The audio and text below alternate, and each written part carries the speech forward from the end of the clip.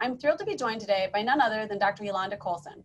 Dr. Colson is the Chief of the Division of Thoracic Surgery at Massachusetts General Hospital and the Hermes Grillo Professor of Surgery at Harvard Medical School. She completed a degree in biomedical engineering prior to attending medical school at Mayo. She earned her doctorate in immunology and did her general surgery training in Pittsburgh, completed her cardiothoracic training at Brigham and Women's, and a fellowship in cellular therapeutics at the University of Pittsburgh. She's recognized for an outstanding body of research, having been the recipient of numerous grants from the NIH and the NCI. She's co-inventor on multiple patents, and she's recognized worldwide as a phenomenal surgeon, an innovative researcher, a dedicated educator, and an inspiring leader. In addition to achieving the role of chief at MGH, Dr. Colson is the examination chair for the American Board of Thoracic Surgery. She's the chair of the advisory committee for the AATS Foundation, and she's involved at a leadership level in dozens of other organizations. Dr. Colson was recently elected into the position of Vice President of the American Association for Thoracic Surgery, meaning that in 2 years, she'll become the first female president in AATS history. Dr. Colson, for so many women and underrepresented minorities in our field, your election into the role of AATS VP was a huge monumental event, recognizing that this is a progressive and important landmark for our specialty as a whole. And as a female surgeon who's been inspired and motivated by you and all of your achievements throughout my training and early career, I'm deeply honored to have the opportunity to interview you. Thank you so much for joining us today. Thank you, Mara. That's a wonderful introduction, and it makes me feel a little older or a little bigger than I really am, but I'm actually quite honored for the opportunity. Well, sorry. And I actually think you're right. This is a monumental stepping stone for women and underrepresented minorities, because I think it does show that we've actually made it in some ways, and that we are part of these established organizations, and that we are respected as having roles to play in them. And I think it is a very important statement and a very important landmark for all of us. Yeah, so absolutely. Absolutely. We're so glad to have you here today. So let's get started. As I briefly alluded to earlier, in addition to your surgical practice, you've really achieved remarkable success in bioengineering and developing new materials in thoracic surgery for novel approaches to treatment delivery. So speaking to the younger members of the audience who may be at the start of their academic surgical careers, what advice might you offer to them regarding finding a niche or an area in which to focus? And as a follow-up to that question, how would you advise younger surgeons in terms of allocating his or her time in terms of developing a clinical practice versus a novel research effort? So I think it's a great question, and it's one that we all kind of ask. And I think the kind of secret sauce, if you will, is to make sure that your research builds off a clinical area that you're really interested in. Sure. I think trying to pick a research area that you think is hot, it won't be hot by the time you get there and are writing your grants and have your preliminary data. So do something that you actually care about and have a clinical interest in, because it's going to allow you to kind of build your clinical and your research angles together. And one will feed the other. The more research that you do in understanding the problem, it allows you to become an expert clinically. And the more you clinically do allows you to have patients and tissue and ways of studying it. So you can actually work off, one feeds the other. And I think that's really important. The other thing that I think is really important is for all of us to recognize that progress isn't instant. Mm-hmm.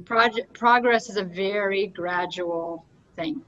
That you don't think you're making much progress in a field, and maybe you get one paper and you get a grant, but over your lifetime, what you see is you made real impact in a field, but it's slow. It's like ice melting sometimes, sure. Right? Sure. And so I think kind of an example of this is I didn't start out doing the research that I did. I started out completely different, but in the OR saw a problem with local recurrence, drug delivery, and thought this would be a really interesting thing to look at. And then serendipitously, I meet a student who needs a project, who wants to work on that, but it didn't start out with an NIH grant. Sure. It started out with a patient who gave us $5,000 that we could buy the materials to do what we wanted to do, right? And so from that grew out 4R01 grants. But it started out as a question in the OR, right? And so I think that that's important. That's terrific. And I think that's kind of the basis of the traditional idea of a surgeon scientist is that what you do in the operating room can help you in your research, and what you do in the laboratory can help what you do in the operating room, and the reason for the premise of a surgeon scientist.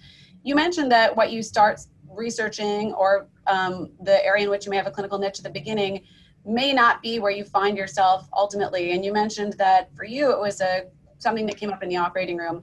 To what extent is it okay to have your area of interest or your area of specialization defined by the need within your community or the need within your institution? So for example, if you already have a partner who does mini mitrals and you already have a partner who does aortic work, is it important to find something that fits well within your group? Or how should one really think about their subspecialization within their practice setting? I think it's a combination, right? I think if you have 5 people doing mini mitrals, that's going to be hard, right? So it's a little bit of what the opportunity is and how you can build kind of that synergy between your expertise, what you're interested in clinically, and kind of how you want to advance the field. If there's no one in that field, that's clearly wide open. But if you don't have the patients coming in, that's hard, right? So that's one of the reasons my initial research shifted, was because what I had started out as my research focus when I moved, I didn't really have the same synergy to be able to build that. And what I saw was an opportunity elsewhere. So it may be looking at what does the group need, where is the unmet need, and where's the unmet need in the field, and where's the unmet need with who you're working with. And sometimes it may be partnering with someone who, yes, they have a large practice, and you can be part of their legacy and really advance the field, and that works out great. It may be that there's only 3 cases and there's 3 people already doing it. So I think part of it's looking at the landscape and figuring out how you can have the most impact. And what about partnering with people across different specialties, or collaborating across different domains of research? How relevant is that when you're looking at an area of specialization or a research interest? So I think that's actually where the magic is, right? Getting someone who you can be between 2 disciplines that don't talk to each other puts you in a very unique place. And as surgeons, we have a really important role in that translation, right? So one of the reasons that I ended up shifting much of my research focus was because I met a PhD who was very interested in helping patients, but actually didn't know the clinical problems of how to do that. Sure. And so one of the advice that I have for any surgeon who wants to do some research is you have to show up to the lab meetings. It seems like, oh, I'm busy and I have these things, but you can kind of cut that out of your schedule and you can protect that. Yeah. Because that's where you actually talk and you see kind of what they have and you go, no, we shouldn't do it that way, because that's not actually a clinically relevant problem. I know you've read about that, but that's not the problem. The problem is this, and here's the limitation. So whenever you can go cross-specialty, cross-discipline, cross kind of, scientific kind of groups, you actually can add a lot, because you do a bridge that doesn't exist, and all those bridges pay off. That's terrific. I think that's really great advice to all of our audience members who may be looking at really developing both their research and their clinical areas of interest, areas of specialization, and thinking about how they can really contribute to cardiothoracic surgery, or really to any surgical field as they look toward their future careers. Well, especially if you can collaborate with the medical field, because now they get to know you. We tend to run in our own silos. So now you're going to meet with the cardiologist, or you're going to meet with the pulmonologist or the oncologist, and all of a sudden you're speaking their language and they understand your language. It'll actually build your clinical practice. So we've been talking about all these collaborators and support system for our research, for our clinical practice, but we also have some supporters outside of the hospital. I'm aware that you have a wonderful family, including a very supportive husband and 2 daughters. I'm wondering if you'd be able to discuss with us a little bit how you balanced this family and all of the needs, especially when your children were younger and you were still developing your own clinical research practices. How did all of that work for you? So, I mean, we always talk about balance, and I think you and I both know balance is a interesting word. Right. Because sometimes it's actually more managed chaos than balance. Yes. And that works, right? And I think part of it is understanding that that's how it works, and that it always looks great from outside, everyone else doing it. What you don't know is what is really going on, what it took today to put that together, right? Absolutely. And it's giving yourself a little bit of space to realize it's not going to be perfect. And I think you've heard me talk about before, we have this 80% rule, which is if we're close 80% of the time, that's probably okay. So you have to decide all the kids' outfits aren't going to match, and maybe they didn't really eat at the right time of day today, but you got it done, and it's okay. And you have to recognize that you have to give yourself a little bit of leeway, right? Yeah. I think one of the things that we really did that I thought really paid off, or at least was really important, probably more important to me than the kids, was we had set activities or set times for things. So there was family time. So there was pancakes on Saturday. If I wasn't on call, we had pancakes on Saturday. And it was really a time of sitting down and talking to the kids as what was going on. And it was something that we did together. Yeah. We would read books every night, even if it was late, even if I fell asleep and the kids would finish the book, but it's fine. We still talk about those stories and activities or things that we learned together. So we learned how to horseback ride, or we learned how to scuba dive. And it was setting up very specific times where it was clear that it was dedicated time for the family. And I think that was really important. One, because it made me feel like I belonged, which I think is really important, because we're so focused on our careers that we feel like we're left out sometimes, because there's things that have to get done that you're not there for, right? Yeah. And so I think it made me feel like I belonged, and the kids felt like I was involved in, parts of their life that we still talk about, this story, or there's kind of a family culture and a family story that evolves, and you want to be part of those. For the most part, I find that if you can kind of share a little what you did without making it terrifying, or without talking about personal things you shouldn't talk about patients, but having them understand why you weren't there today, that you did something that was really important. Yeah. I think is very important for children to understand that they're important, but other things are important. And that by them being willing to share you, they're doing something important by proxy. And they've always felt that. And I think that is an important lesson for them to learn. The other part of the equation, obviously, is your significant other, the person that's picking up the slack when you don't show. And they have to be flexible, and you have to recognize that flexibility. And I actually think it's as simple as saying thank you, recognizing that you inconvenience them, recognizing that it's easy to fall into, oh, they went grocery shopping yet again. And we go, well, yeah, I couldn't go, so you went. But it's much better to say thank you so much for doing that, because I realize I didn't help you on that this week. It's just recognizing that. And I think that's a big part of it, because I think that's how we get through this whole process and still be human and still be sane and still be appreciative. I think you have to have your family and your spouse. Absolutely. Now, you mentioned that was actually good for your daughters, some of the lessons they learned by having you gone sometimes, and knowing that there are some important other things that you do, and how that was actually valuable for them, and that perhaps that aspect of your career was a good part of your parenting in order to show them by demonstration some of the good things that one can do to contribute to community.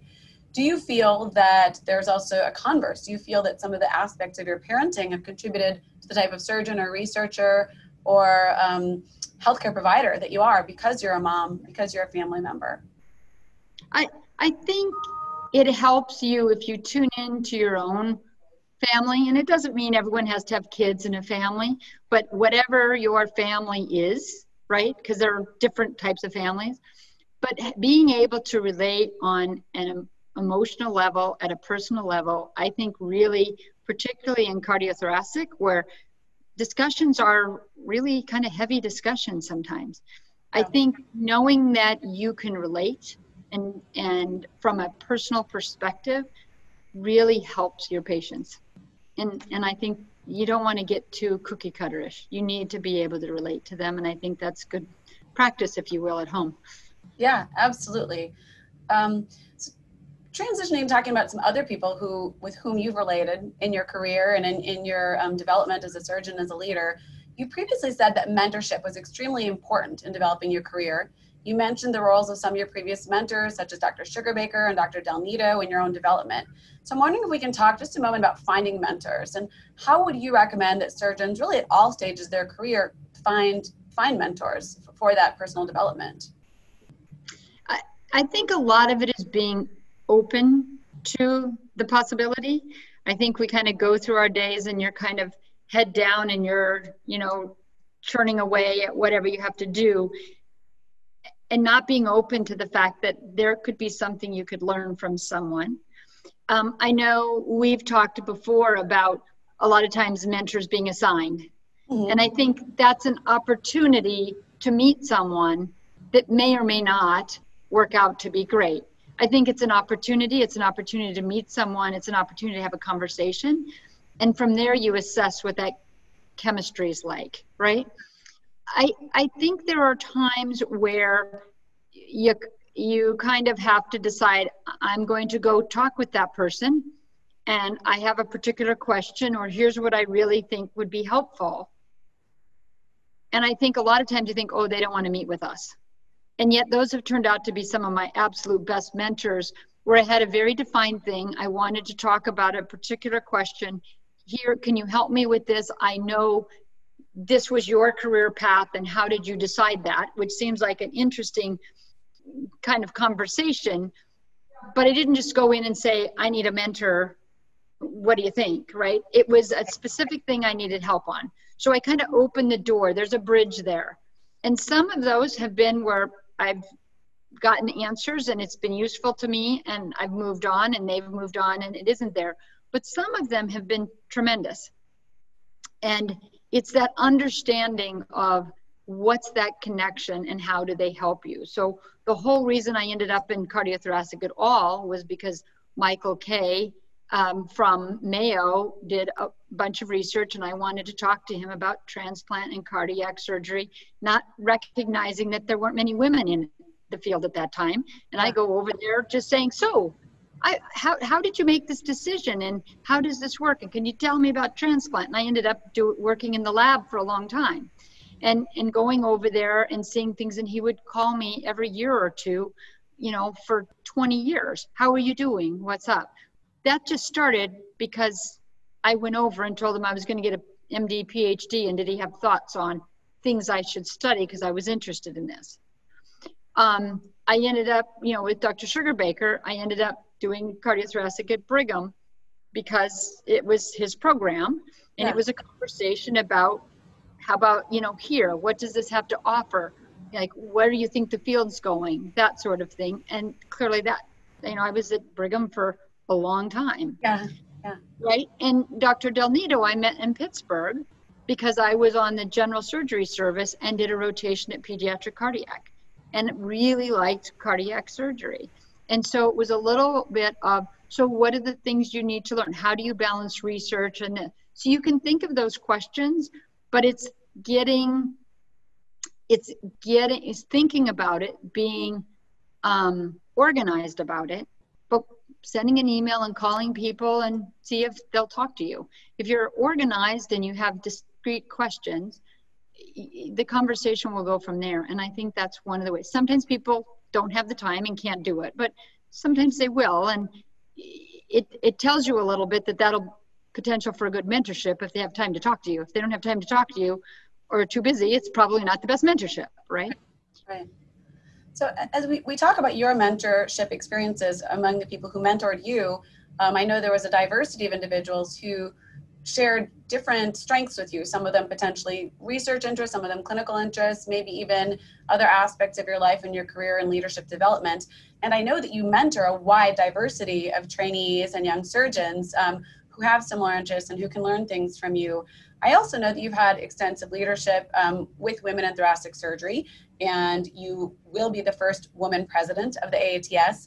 And a question that I have for you is, in addition to having a wide breadth of mentors, is it important to have someone to whom one can connect, especially if you are an underrepresented minority? Is there a value to being mentored by someone who, you know, looks like you do or has similarities to you from a demographic standpoint? It fundamentally changes your belief that it's possible. And that's why I really try to mentor so many people. And then the second half of that mentorship, although we talk about them being separate, is sponsorship, right?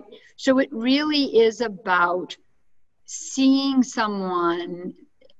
If you can mentor someone that you can see has the potential and the trajectory, that sometimes I find I have to tell someone who's like me, a woman, underrepresented minority, to say, no, you can do this. It's okay. There's nobody, you can't see the path, but it's there.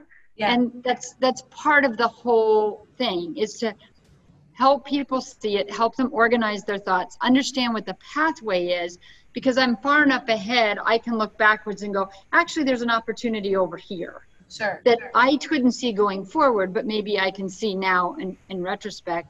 And as a sponsor, I can open those doors. And that's really the power of having people, having such a diversity in leadership, is because people don't recognize that the doors have to be different, or the pathway is different, or what they're bringing is different. So therefore the opportunities are different. And it's really looking at how can we really do diversity and make our specialty stronger. And part of that is because we don't need the same solution over and over. What we need is 10 different solutions, right? Yeah. Oh, that's really well stated. I really appreciate that insight. I think that's incredibly helpful for a lot of the young members of our specialty, but also some of the more established members of our specialty, to hear your perspective on that topic.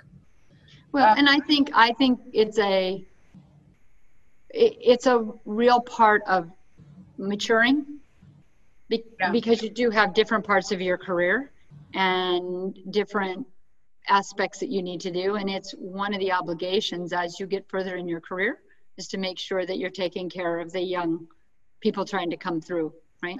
That's fantastic. You know, speaking of people coming through, a lot of recent discussions, including this one, have really emphasized early career surgeons, including trainees, who are so important to the future of our field. I'm wondering what advice you have for mid-career surgeons, those who have developed their practices, may already know their niche, but are perhaps unsure of how and where to grow once that hustle of early practice building is kind of slowing down and research setup is a little bit more calm. So for people at that stage, how do they keep themselves, their career, and their practice developing at the mid-career level? And do you think that that process is important? Oh, it's fundamentally important. I see kind of 3 phases in careers overall. I see that early phase, which you're absolutely right. It's that kind of hustle. It's about, you know, yourself and your survival, and how do you do that, right? How do you immediately survive? How do you build a practice? That sort of stuff. But then you're absolutely right, because then there's kind of this pause, and you're like, okay, now what? Right. And I think that's an incredibly vulnerable time. I think it's particularly vulnerable for women and underrepresented minorities, because that's the time you start looking around to say, okay, now what? But I don't see the pathway. I don't see how this works out. I start to think I've been working hard and I can't quite get through that ceiling. So I actually think that mid-career level becomes really important. Okay. And that mid-career level is that, where do I fit? What is my national role? And it's where you need to start looking at, okay, I've built this part, but how do I fit in, and what is my impact? What's my national impact? It's where you start to work with your sponsors and your mentors about, where can I start making my mark? What am I really interested in? I've seen enough now, right, to know where I think is really great. And what do I want to start having impact? What are the committees I should be on? And how can I get on those committees? What are the things that I need? Where do I think the key problem is? And how can I actually start changing that? So it's the part where you start to form yourself. It's kind of like that teenage of, who am I going to be? And I don't say that in a bad way. It's where you start to form who you are.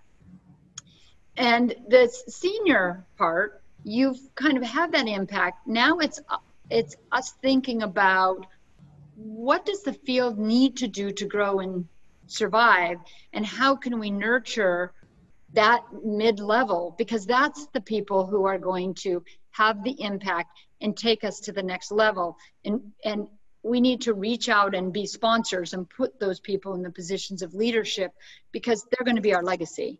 And it's recognizing that as you get to senior, it's not about you now. It's about that early career, getting them so that they're safe and can start and survive. But the mid-levels are the ones that have to have the impact, and we need to really coach them into being leaders. And I think the other message for the mid-level is you need to be flexible, because that's actually where my research shifted.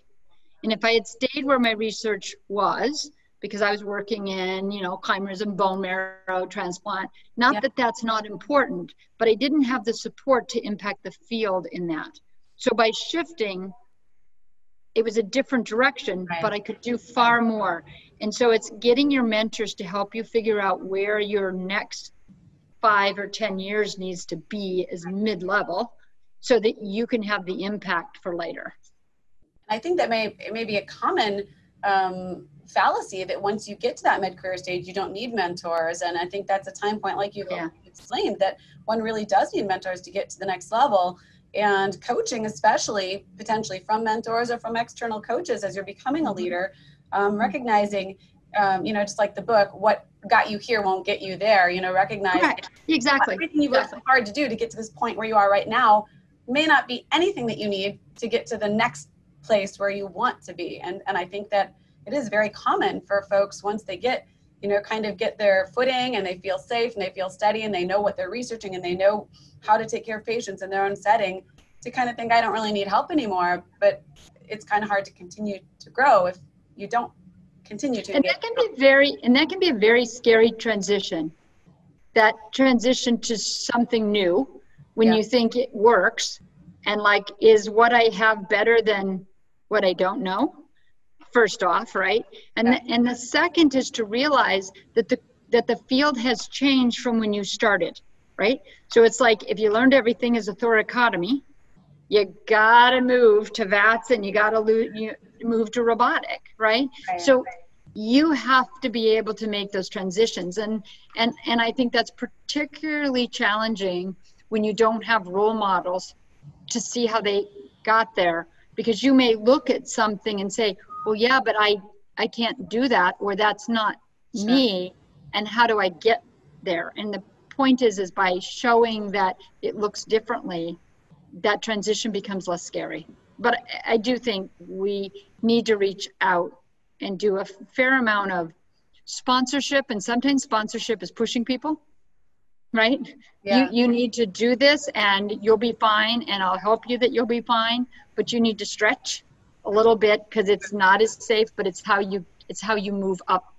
And so I think that becomes really important. That's terrific. And one of the things that I heard you mention when someone in their mid-career is thinking about what the next step is, or how they want to make a difference, that questions they need to ask themselves are really, how do they want to be remembered? What is the achievement that they want to leave behind? So just jumping off of that discussion, I want to ask you, in your enormous achievements and all of your leadership positions, can you share with the audience how you personally, Dr. Yolonda Colson, want to be remembered as a leader, and what type of legacy you want to leave behind? I think it would be that all of us want to be remembered as a excellent surgeon who took really good care of their patients. I think none of us are in the business that don't want that. Right. But I think in addition to that, it's about being collaborative and about expanding the field and making our field better by being more inclusive, bringing people into it, looking at the different gifts that people bring to our field. And if we can use that to make each of us stronger, make people happy in what they do, that'll lead to better patient care. And I think that I just want people to understand their value. And it's really about being inclusive. That's terrific. Well, thank you so much for those wise words and for sharing so much of yourself on this interview today. And I certainly want to thank all of the CTSNet listeners who've been watching this interview. I feel very honored to have had the chance to speak with you, and we just really appreciate you, and we look forward to your continued leadership. I want to thank you. This has been a lovely interview. Thank you, Mara.